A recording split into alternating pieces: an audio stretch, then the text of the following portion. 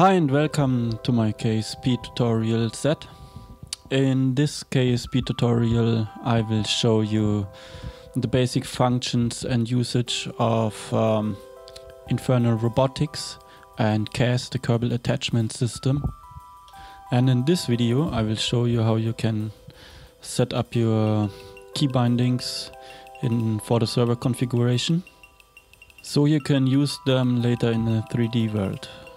The first thing I do is placing some gantry rails in symmetry and VTOL rotors. By the way, I want to apologize for my bad English skills.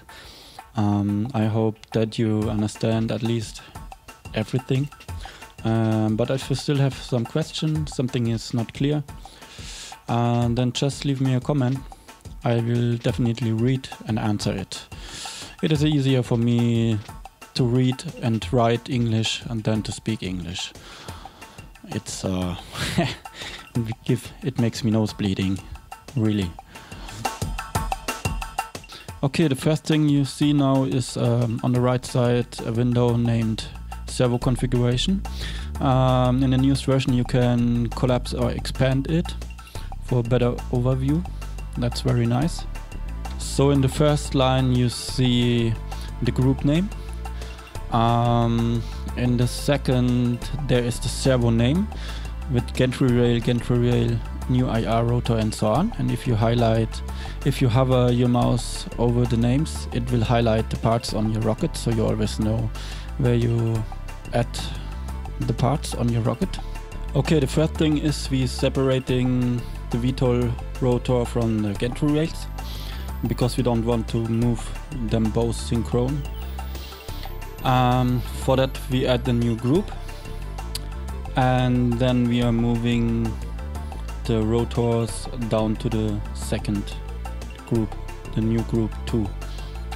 So we have two groups now, new group 1 with the gantry rails and new group 2 with the IR rotors or VTOL rotors. Now we rename group 1 and group 2, so later in the 3D world we can easier see which group controls what parts. In this case I simply call the first group rails and the second group rotoren. I'm sorry, that's German, means rotors. And on the right side of the group names is there are two small fields named keys, and that is how we set up the key bindings for Infernal Robotics. The left field is for one direction, like forward, and the right field is for the other direction, like backward. So we can move the part forward and backward with those two keys that we set here now.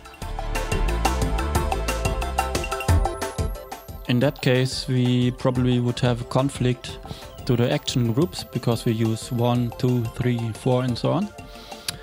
To prevent this issue, I personally set the numbers 1, 2, 3, 4, 5 and so on for some regular actions like extend solar panel or turn on and off the engines, while I use higher numbers like 6, 7, 8, 9 for the servo configuration.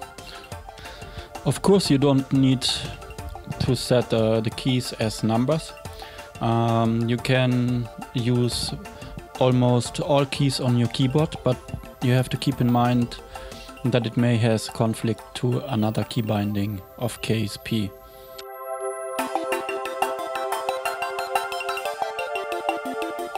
And we don't even need to set the key bindings in the configuration window.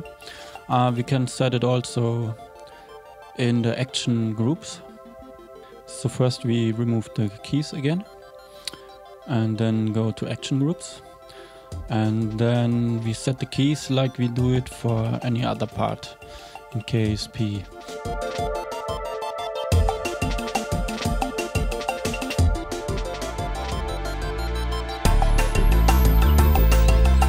We first choose the part, and then we go to selection, and then we click on move plus or on move minus, In that example I set the key 1 to move plus and key 2 to move minus.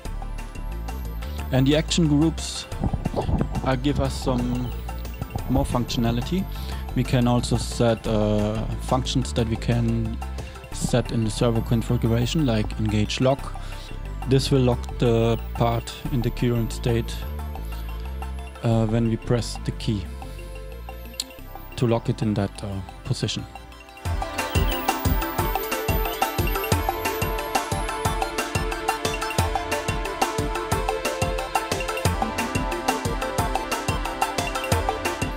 And we also can toggle the UI, and that means the small servo control window in the 3D world.